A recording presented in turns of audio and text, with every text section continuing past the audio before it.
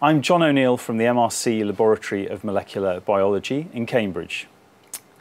There's a daily clock mechanism within every cell of the body.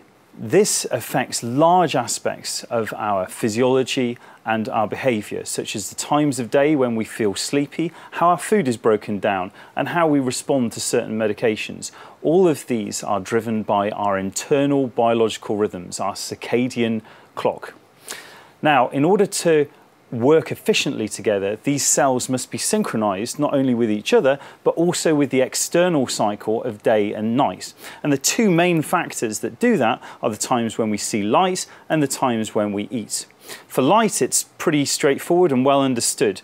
Lighting information is conveyed from the eyes as electrical impulses to a tiny part of the brain, which then stimulates hormonal communication of light-dark cycles to cells throughout the body, for example, through increasing the secretion of melatonin from the pineal gland, which makes us feel sleepy at night, and also by stimulating the release of the stress hormone cortisol to prime us for wakefulness in the morning.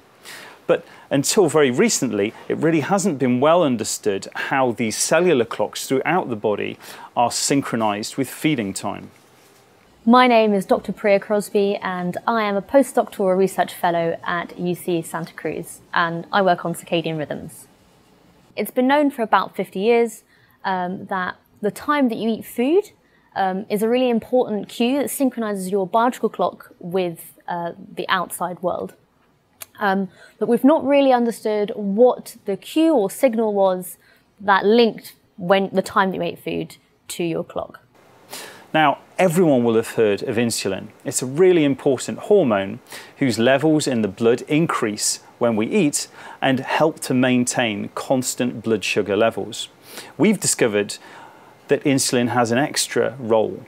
Using cells and also mice, we find that clock proteins, such as the period clock protein, are increased, their production increases in response to insulin every time that we have a meal. And this seems to be the main thing that synchronizes cellular clocks throughout the body with feeding time.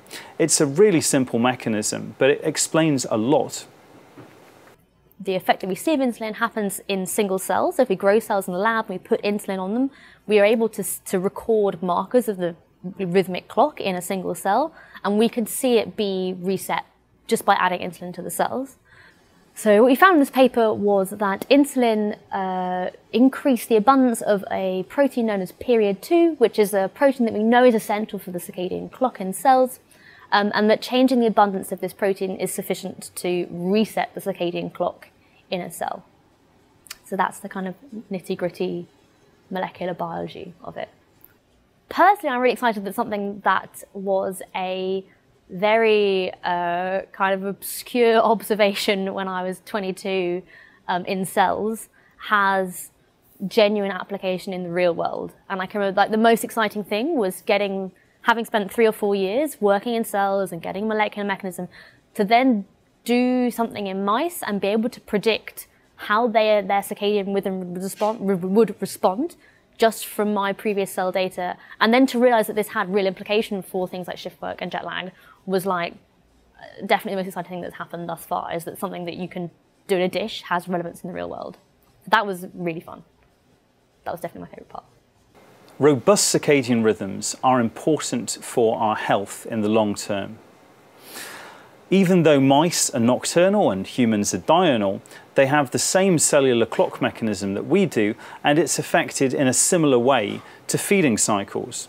Now, there is strong evidence that circadian disruption, as occurs during shift work, is bad for us in the long term and increases the risk of many chronic diseases such as various cancers, neurodegenerative disorders, and cardiovascular disease.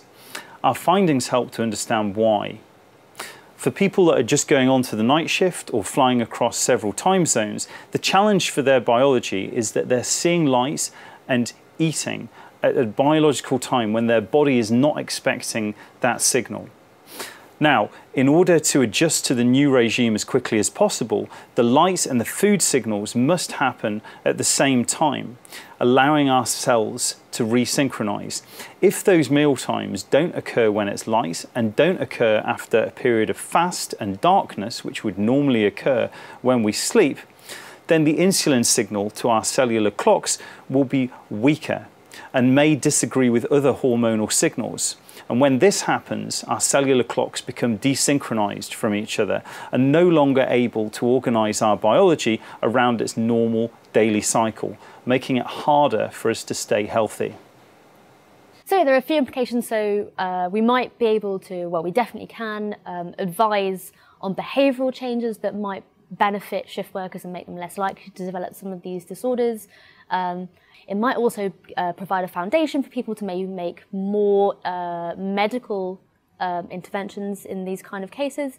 And it also has some implications maybe for also for jet lag, so we might be able to suggest ways that you might be able to make jet lag less bad. And it may also have the odd application for just the regular everyday person, so we might suggest that you don't have a kebab at 3 in the morning on a regular basis, because it might also be not just bad for your waistline, but actually bad for your circadian rhythm.